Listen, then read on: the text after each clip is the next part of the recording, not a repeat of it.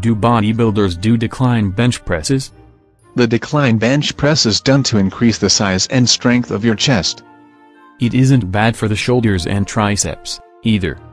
The decline bench press is popular because it works the entire muscle, instead of just the bicep. It is literally one of the best exercises for your chest. Instead of just lifting weights to build muscle. Well, bench presses are lifting weights. Are decline presses better than regular bench presses?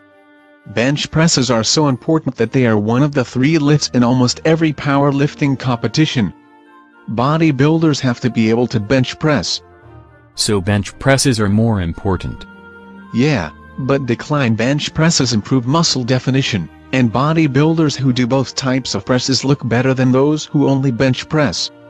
Why doesn't everyone do decline bench presses?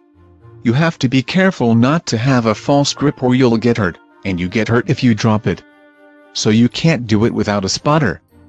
I heard a guy who trained with Arnold Schwarzenegger did decline bench presses instead of flat bench presses. And I heard from 5 different fitness models that you want to do what gives you the look you want, but the best look is one that shapes the whole body. I've heard guys say dips were better. A girl walks up and asks a guy what the best exercise is, and the default answer is whatever he's doing at the moment. But a guy doesn't have to do decline presses.